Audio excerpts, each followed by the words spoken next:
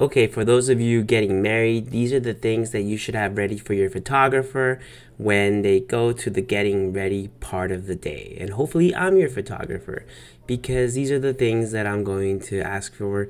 And if you have them ready, not set up, but ready, that would be great.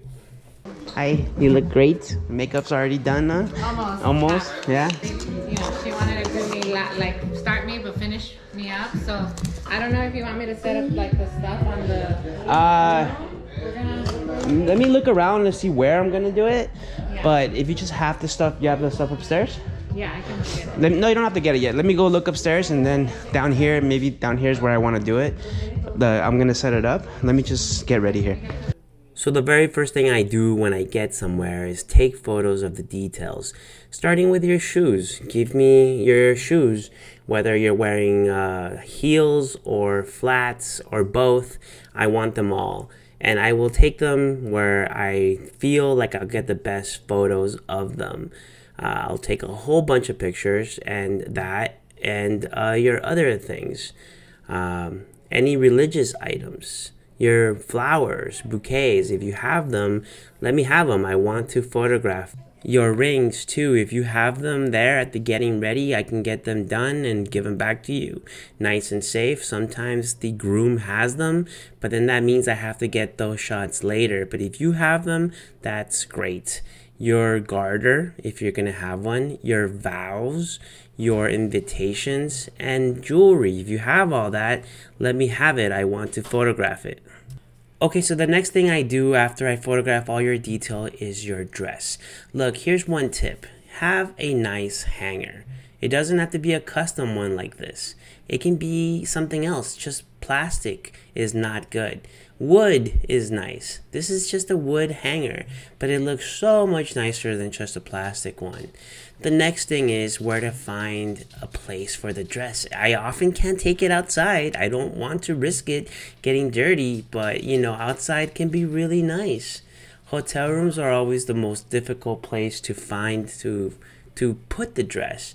But there's always a spot. Just as long as you have a nice hanger, that's good. You should get one, okay? Right now, if you're planning a wedding, you should go out and get one, just so that you're not forgetting it like a week before. Just a wooden hanger is all you need, not plastic.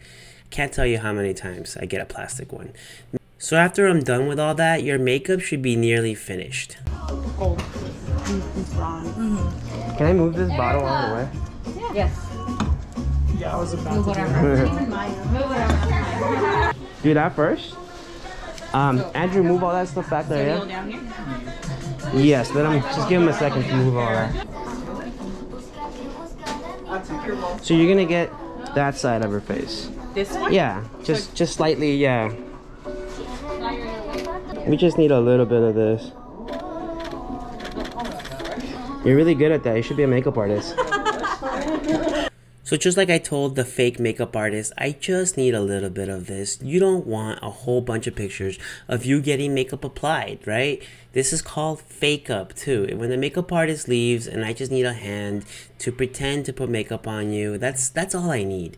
So this part here, it takes a few minutes and it's just the last little bit. In fact, most of the time I do the makeup shots, your makeup is already on you 100%. We're just pretending to put it on.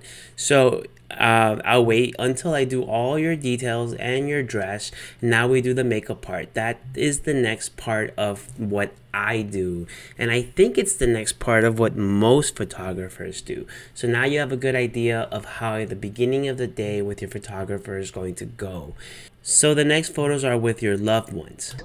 Everybody smile. Look at the bride. Look how pretty she looks. There you go. Okay, I'm gonna... Oh, it's on the bed. Why don't we do it like this though? Like you're sitting, looking over here, and then you guys are like hovering over her, and she's gonna be pouring in. Like, yeah.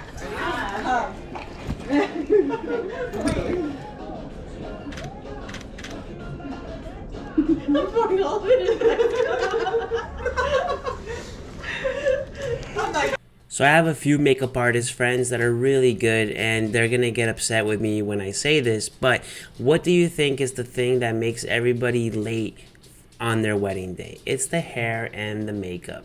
And so what happens here is maybe the bride is ready with the makeup, right? But not everybody else. So you have to wait for them if you want shots like that with your bridal party, drinking champagne, and you don't want to waste time having to wait for them. So you have to try to make sure that your bridal party is all ready. Take this wedding, for example. The bridal party was late, so we just took it with 2 girls. But then they all showed up, so we were like, let's get it real quick. She almost went without this shot because their hair and their makeup were running late.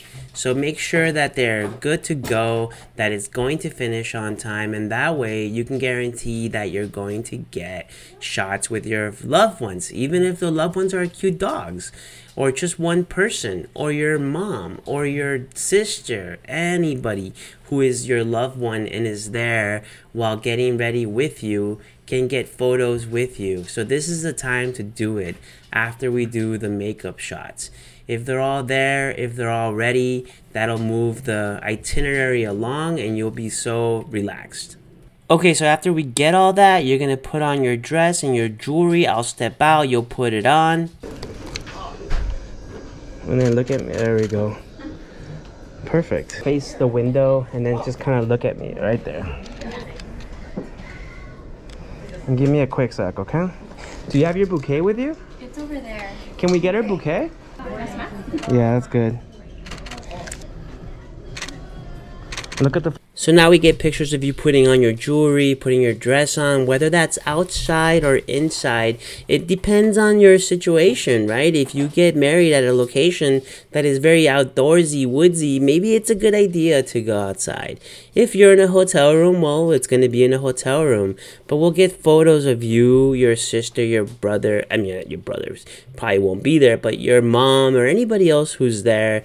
We'll get photos of all this, putting the jewelry on, helping you tie your dress. We'll get photos of all of this. If they're all there, if they're all ready, then even better, you can actually get these photos. If they're not ready because the makeup is running behind, you're gonna be so upset. We'll get some photos of you holding your dress like this or like that, and with your bridal party helping you. Given that there's enough space to get this shot, we will get it. Putting your jewelry on. This is a time for that. First looks. Sometimes people have first looks with their father. Those are nice moments. That doesn't always happen, but if your father is there, why not? With your bridal party, with your mom, giving her a gift. These are all things that don't always happen at a wedding, but it's something to consider. I think it's a good thing. Like on the phone, FaceTime, you can do all kinds of first looks. So the very last thing I do before we leave the getting ready is portraits. These are done before, like when your makeup is ready, so I should have included that before, but I get some before you put your dress on, and then I get those same shots like this when your dress is on, and then we can get all the other ones that I like next to the window. Window light is the best, so if there's a bunch of clutter where you're getting ready, I am going to be moving things around. But if there are no windows, which happens quite a bit, then I'll create my own light.